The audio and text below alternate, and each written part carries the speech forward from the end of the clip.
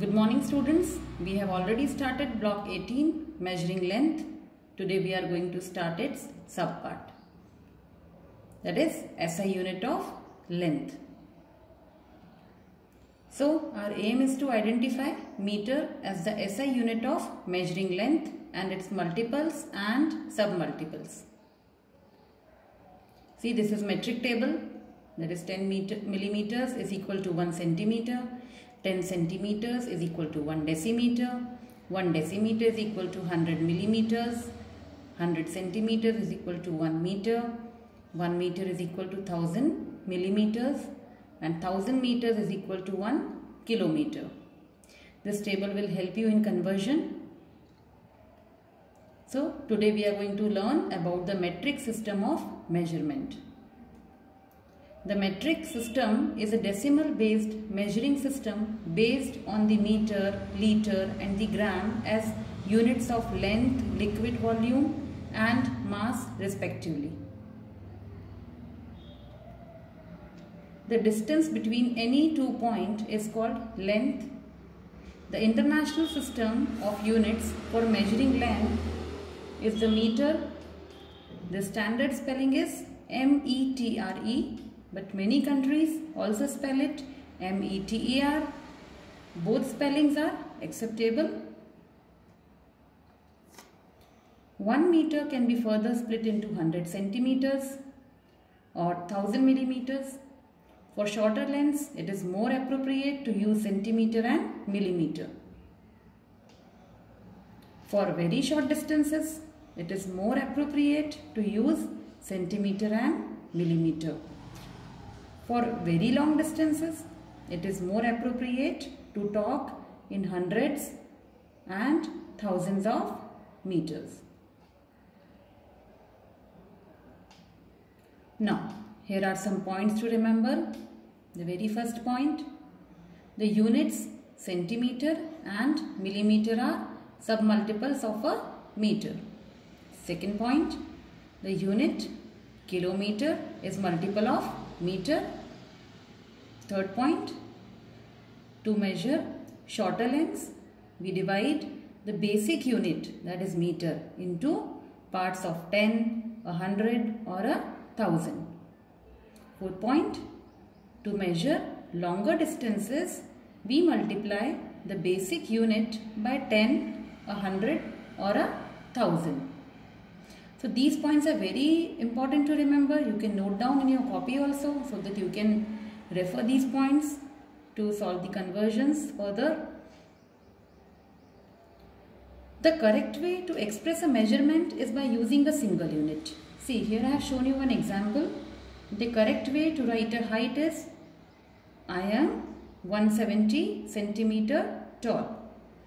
And it is incorrect to write I am 1 meter and 70 centimeter tall. So you can remember this thing also. How to say correctly your height. When making metric conversions, we can arrange the prefixes from largest to smallest. Kilometer, hectometer, decameter, meter, decimeter, centimeter and millimeter. Now see how to convert millimeter to centimeter, centimeter to meter and meter to kilometer. From millimeter to centimeter, to convert millimeter to centimeter, we can divide millimeter by 10. And to convert centimeter to meter, we can divide centimeter by 100 to get the answer in meter.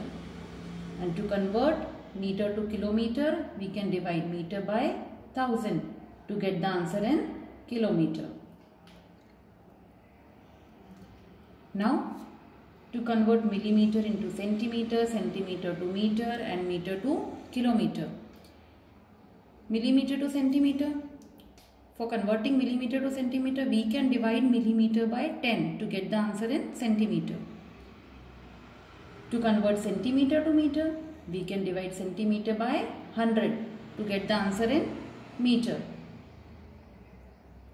And meter to kilometer, we can divide meter by 1000 to get the answer in kilometer.